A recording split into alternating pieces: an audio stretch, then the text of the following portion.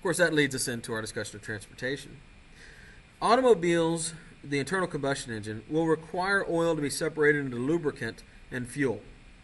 The Europeans actually developed the original internal combustion engine, but in the United States, the brothers Charles and Frank Dorea will build the first gasoline-powered car using one of these engines in 1893. 3 years later, in 1896, Henry Ford will build his first car. In 1895, there are 4 automobiles in America. Just 4, not 4 million, not 4,000, 4.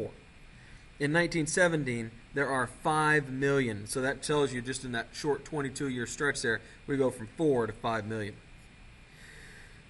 Of course, another major step in transportation is flight. Flight had always been the dream. Ever since man looked up, he dreamed about flying, right?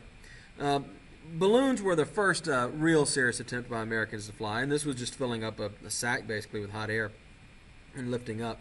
Jefferson and Adams had seen one of these in France. This goes back to the 1770s.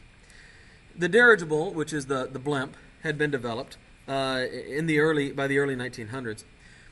But in 1903, Orville and Wilbur Wright, 2 bicycle mechanics, will create the first powered airplane.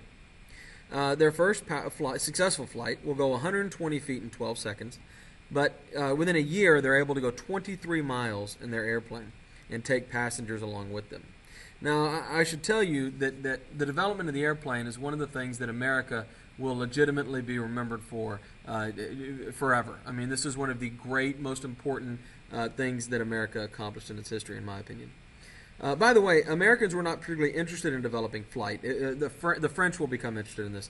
And the French government will invest heavily into airplane technology and take Orville and Wilbur's work. And most of the work in the next decade or so will be done in France. And the U.S. falls far behind until in 1915 we create the National Advisory Committee on Aeronautics, I believe it is, to put government money into developing flight in America. There is no attempt at all at commercial flights until after Lindbergh crosses the Atlantic in the 1920s. It is strictly used to do things like deliver goods and primarily mail, and then hobbies is kind of showing off. But the greatest invention was inventing. Research and development, it came to be called. The government was actually subsidized this quite a bit in the beginning, and General Electric created the first corporate research and development lab. These were people whose full-time job was to come in and invent things or improve currently existing things. When the government began to withdraw funding and it became almost entirely corporate funded, the focus went from exploration and just kind of learning science and figuring out what was going on with the world to developing very specific products. In the world of science, this is the fight between the scientist and the engineer.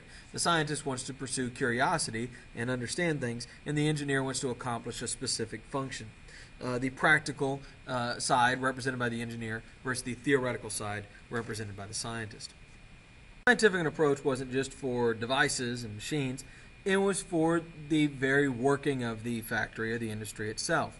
This notion of scientific management, pioneered by a man named Taylor, so we call it Taylorism, said that you should give every worker a simple, endlessly repeatable task and have them specialize in doing that. This task should require no skill, so you could replace these workers easily. You could just simply hire one and replace them with somebody else. Because of this, you wouldn't have to pay them very much. And so profits go up, wages go down, and job security for the workers go down. Now this culminates in 1914 when Ford takes these ideas and creates his moving assembly line.